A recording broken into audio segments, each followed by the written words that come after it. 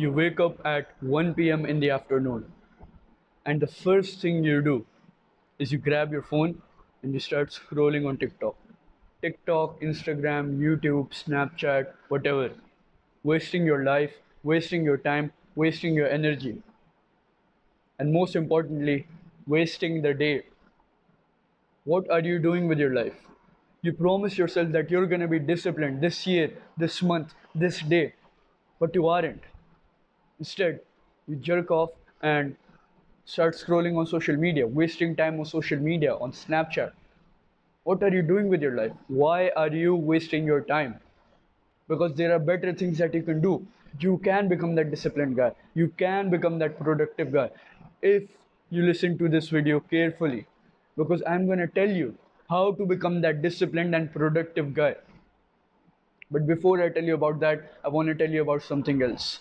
By clicking the top link in the description down below, you can join my community, Productive Chats, in which you'll get bonuses such as one-on-one coaching with me, a one-on-one private chat with me, and many other resources such as ebooks, video courses, motivational posters, and productivity templates.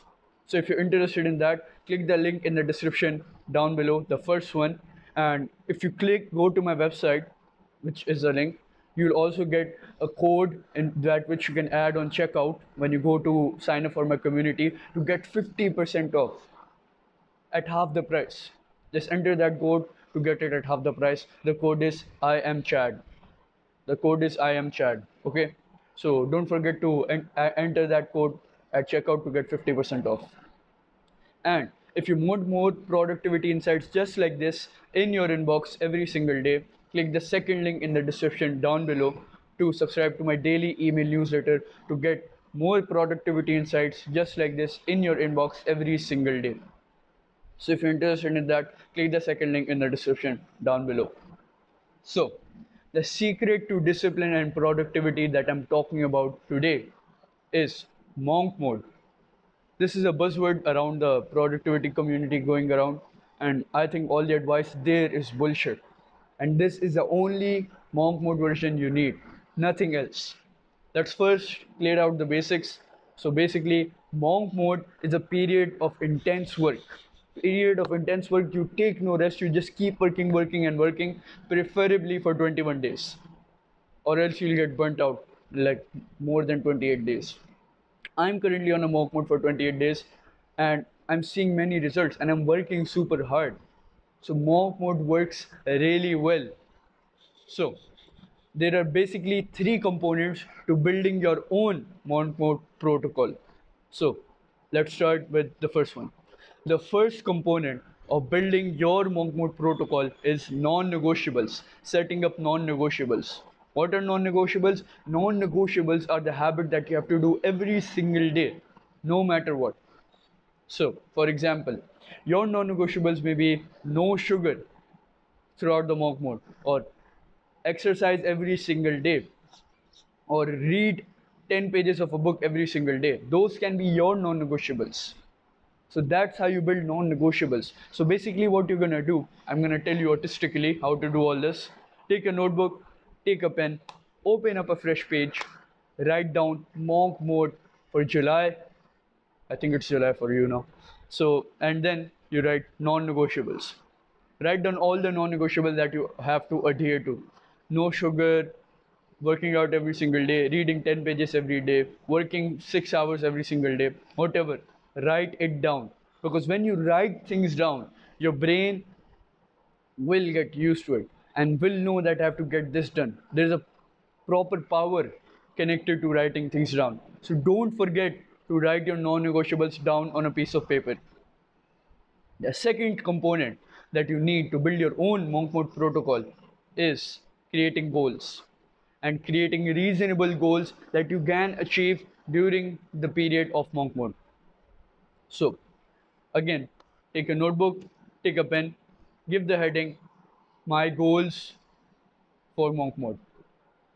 Now, I want you to write 2 to 3 goals that you want to achieve throughout this monk mode. At the end of this monk mode, I want this and this and this and this and that there. All these things, all the things that you want to get done. For example, I want to get to 100 subscribers this month, 100 Instagram followers this month. I want to write 100 pages of my book this month. I want to work out. I want to get jacked this month. I want to get bulk up to 65 kilograms this month.